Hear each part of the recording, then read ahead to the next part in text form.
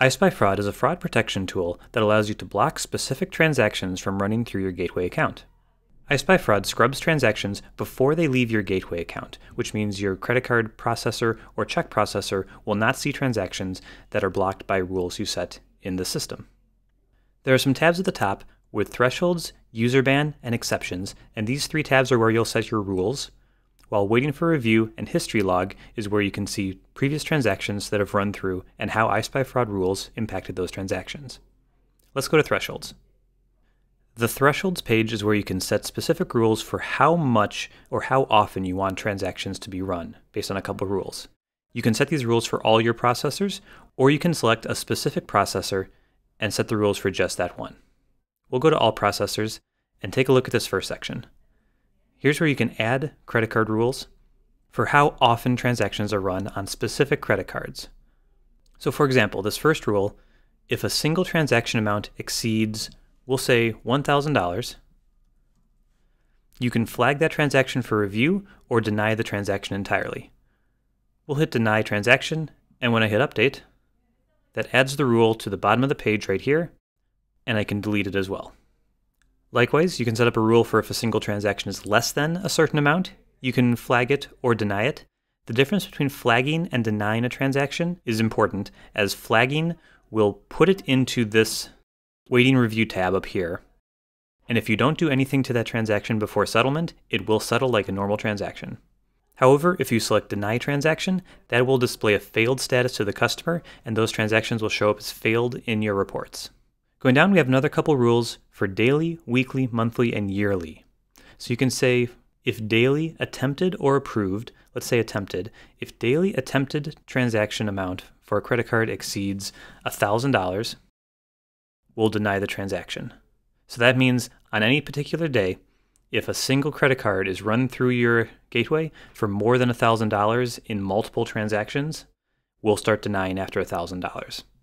A more common rule is if daily attempted transaction count for a credit card exceeds, and you can set how many times you want a single card to run through, we'll say 3, I want to deny. So this rule is going to say on any day, if a single credit card attempts more than 3 transactions, after that third transaction it attempts, whether it's approved or declined, I want that credit card to stop being able to run transactions. I want everyone to return failed after that, no matter what. These rules are all the same down here, but it's just based on week, based on month, or yearly. Finally, these two rules under this first section, if a user changes credit cards over a certain number of times for attempted or approved transactions, you can start flagging or denying those transactions. And finally, if the first however many digits of the credit card match over so many attempted transactions, you can start denying then. So if I want to stop someone from submitting a bunch of transactions with the same bank identifier, for example, I could say if the first 6 digits of a credit card match over 5 attempted transactions, let's start denying those. So that's if they change cards 5 times and all 5 of those have the same 6 digits at the start of them. Any cards with those same 6 digits after that will start declining. And at the bottom section, we have rules that look very similar and are set based on dollar amounts or for number of attempts. But instead of being based on the credit card number, it's based on the IP address of who is submitting the transactions. A very common use case for this is for someone who's trying to avoid card spinners from being able to process too many credit cards on their account. An example rule I could set up for that is if daily attempted transaction count for a single IP address exceeds 5, I want to deny the transaction. With that rule in place, anytime the same IP address submits more than 5 transactions in a single day, they will start getting declines after that 5th attempt. This rule can be very helpful if you have a website where all your customers are at different IP addresses and where you would only expect a customer to submit 1 or 2 transactions in a certain time period. However, be aware that this will also apply to any transactions run in your virtual terminal. So if you are running transactions from your office or from your store, it's very likely all your transactions have the same IP address, and therefore you would be impacted by this as well. So you want to be aware of that before you set up a rule like this. Back at the top, we have user bans. That's the next section, and this is where you can block specific people from checking out, whether it be by IP address, by credit card number, email, or other. The first section are IP addresses, where you can block a particular IP address, a class of IP numbers, or a range of IPs. We also give you the option to tell us how long to ban. You can leave it blank to block forever, or you can set a rule for a couple days, however many you enter here. You have to give it a description and then tell us, do you want to ban that card? Do you want to deny those transactions from any of these IP addresses, or do you want to flag them for review? So I've added a rule here to block this particular IP address for 5 days, and I've given it the name testing, and I'm going to ban transactions. So I'll add this rule, and now I can see when I hit view, I can see all of my IP address rules, and I only have the one in there right now. And I also have an expiration date for when this rule will expire. I'm going to delete this rule, and it's gone. The next section are specific credit cards I want to block. So we give you the option to enter a credit card as much or as little, so I could enter a full credit card. Or if I want to enter just the first 6 digits, I can use an asterisk as a wildcard to say I want to block any number that starts with these digits and anything after that. Likewise, I can block the last 4 of a card by doing asterisk 1, 2, 3, 4. So now any card that ends 1, 2, 3, 4 will be blocked. If you'd like, you can use asterisks at the front and back. So with this rule, it'll block any card that has the sequence 1, 2, 3, 4 anywhere in the number. Again, you can tell us how many days to ban, give it a name, and whether you want to ban or to flag for review. You can also view any cards you have blocked. Next up is geographical information, where we give you a list of all countries and you can choose which ones you'd like to block. By default, this is based on the country code that is entered in the checkout process.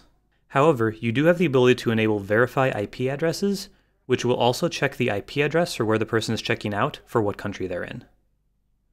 Again, give it a name, how many days you'd like to ban, and if you want to ban or flag for review. You can add and then view any ones that you have set up. US/non-US IP ban is where you can set up a rule so that if a customer is checking out and they enter the United States as their billing address, but their IP address where they're actually checking out is not in the US, this will block that transaction. The default is to do nothing at all, but you can say ban or flag for review.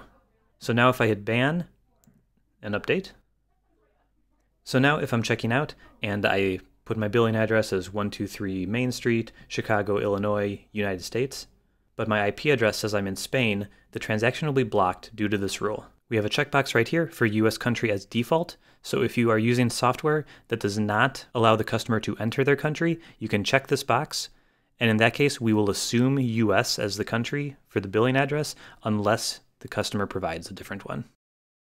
User information and email address are the last 2 sections under user ban, and they're similar. User information is where you can ban specific user IDs, and user IDs are going to be the customer ID, which will be relevant for merchants using the customer vault or who have custom software who is sending a customer ID value along.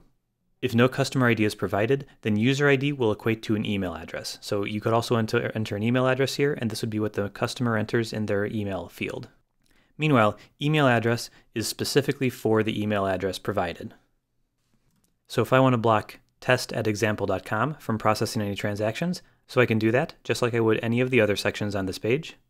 And again, wildcards are possible. So if I want to block anyone who uses @example.com as their email address, I can get rid of test, put an asterisk in front, and then anything that ends @example.com will be blocked. Finally, we offer a batch ban section here where any of the rules above for IP, credit card, user ID, or email can be done in mass. So as an example, if I wanted to block a certain number of credit cards, I could enter them here, and I can give it a number of days and a description and add. So now I would see those under my credit card section. The last section of rules you can set up are exceptions. Exceptions are whitelisted items, so that if any transaction comes through with anything entered on this page, it will ignore all iSpyFraud rules and process like normal. All of the same things you saw on the previous screen are here with IP addresses, credit cards, users, emails, and a batch option. A common use case for this would be a merchant who has a store where they're actually running transactions themselves, and they have a website where their customers will go and enter transactions from their side. You may want to have some rules in iSpyFraud for customers who are checking out your website, but you don't want them to impact your in-person transactions. To do that, you could find out what the IP address is for your store, enter that here, and add it to the list. Then any transaction done from this IP address will ignore all rules set under thresholds and user ban. The same holds true for all other options on this page. Waiting review doesn't have a lot to show up front. However, this is where you will eventually see a list of all transactions that have been flagged for review based on the rules you have set. If you don't do anything to these transactions, they will process like normal and settle out. So you want to make sure that if you do want to look at your waiting for review transactions before they settle, that you have a routine to go check this page on a regular basis. The final section is history log, and this is where you can see transactions that have gone through your account, both that have processed successfully as well as those that have been blocked by iSpyFraud. You can see there's only one transaction through this account right now, and we show a transaction ID, the credit card number, the amount, the IP address, and a few other details, and you can see it's highlighted in red. We have a key up here, so accepted means that the transaction was processed and did not flag any iSpyFraud rules. Review is anything that was flagged for review. Denied was blocked by iSpyFraud. An exception is for any transaction that was impacted by one of the whitelists you have set up. So I can see this transaction was declined, but I want to know why. I can hit this little magnifying glass here, and you get a pop-up that says it was banned for that credit card. So the specific card number that was used has been banned by one of my rules. Perfect. So that's great. I know that credit card has been banned already by iSpyFraud. However, I want to make sure that IP address is never able to be used again. I'm going to hit ban there. That auto-fills it on this page, and I can add it to my list of banned IPs. As you can see, iSpyFraud is a very powerful tool for allowing you to block transactions from ever leaving your gateway.